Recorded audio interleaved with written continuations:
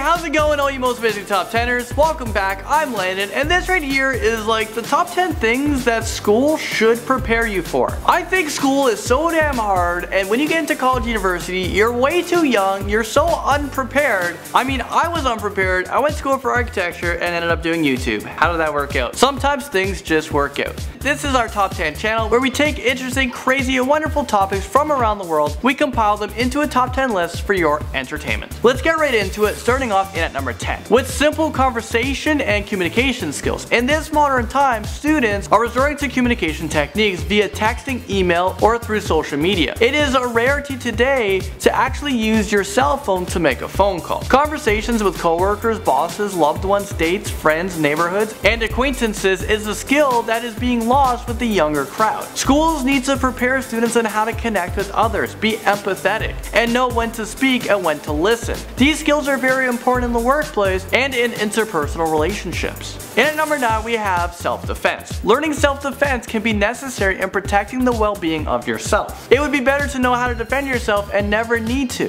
than to need to defend yourself and not know how to. Most schools offer lessons on how to dance, but wouldn't self-defense classes be served better for students? Basic self-defense skills should be taught at all schools because the knowledge of these skills could mean preservation of life and limb. Next up, in at number 8, is time management. We suck at this. Assignments, tests, essays, and exams are expected by teachers to be studied for and completed within certain time constraints by students. However, teachers don't really educate the students on how to time manage their time effectively. Time management and efficiency is not only helpful in school, it is very important in our daily lives as we get older. Students would feel a lot less pressure. They won't stress as much, they won't be sleep deprived because they wouldn't be cramming the night before to study for like a really big exam. Lucky number 7 brings us to learning how to cook and prepare food. I suck at cooking because I wasn't taught. Cooking is essential to life and I'm hungry all the time, and it's beneficial to eating healthy. Cooking at home generally saves money over, eating at restaurants. Granted, there are classes such as home economics in high school, but it is considered an elective, so not everyone is introduced to the cooking skill. Me, I skipped it. I didn't take it. So in order to live a healthier lifestyle, school should incorporate the basics of cooking, food preparation,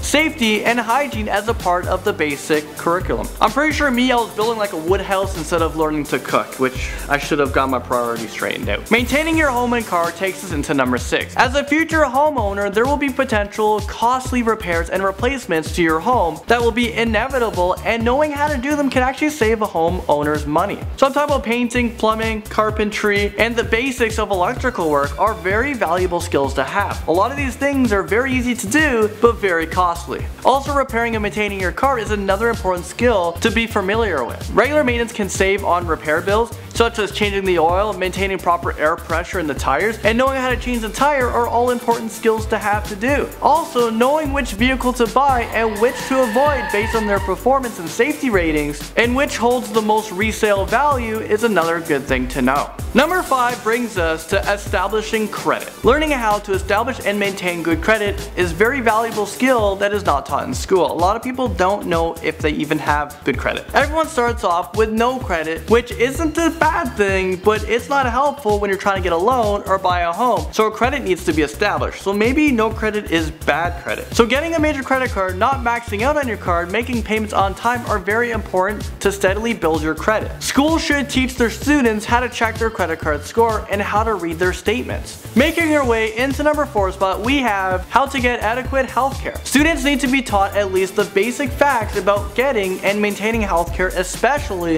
if they're from a country that doesn't offer free healthcare such as the United States. You have the Obamacare and these other craziness. I realize that not every healthcare situation can be covered in a classroom. However, the general and basic things should be taught, the difference between health, vision, and dental care, and how the premiums are affected. All of these topics would make a great starting point to teach students how to make informed decisions about their healthcare. Number 3 brings us to finding a job. The goal of the educational system is to prepare students to engage in the the workforce and become self-sufficient. You want to be productive, contributing members of society. However, schools fail to teach their students how to successfully find a job, apply for a job, build a good resume and cover letter. The interview process, what do you say, what are the do's, what are the don'ts, and understand and negotiate employee contracts. Schools should conduct mock interviews in which students should go through a simulated interview process to learn what is beneficial or what is detrimental to yourself. So some schools, the very basics are learned, but maybe we should go a little bit more in depth. We're now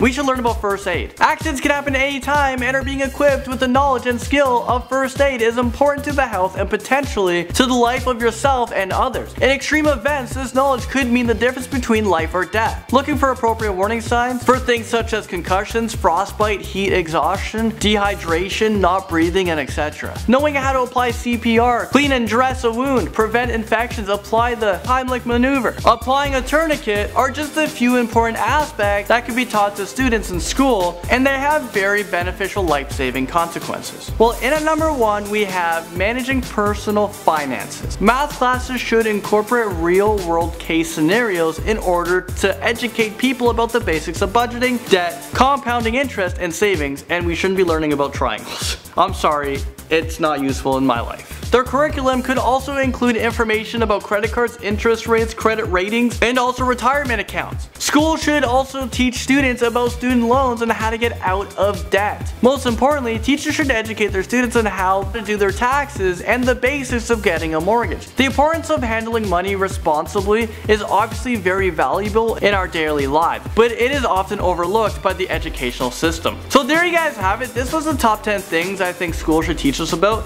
I'm not saying every school doesn't cover any of this. I'm just saying maybe some schools don't cover enough. They don't cover in depth. Let me know what else you guys would like to learn in school in the comment section below. Maybe we can make a part 2. Thanks for watching this one. I'll see you in the next one. So let me know, guys, what top 10 videos would you like to see next in the comment section below. And if you guys want to continue watching videos, look right over here. You guys can give one of those a click. Hit that like button if you like this video as well. If you didn't, no worries. Hope you'll like tomorrow's video. And I'll see you guys there. Bye.